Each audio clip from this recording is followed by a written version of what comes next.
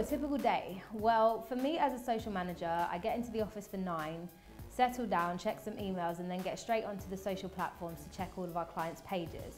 After that, I'll check the news because a lot of the posts that we write on a daily basis are very topical, so about things that are going on in the world right now that relate to our brands. So I'll do that and then start writing the copy. Then I'll either have a meeting or speak to the client to get sign off for all of those things before they get posted. And then I have to spend quite a lot of time on Facebook, Twitter, YouTube and all of our platforms for our brands, moderating the page, and that's basically how my day goes.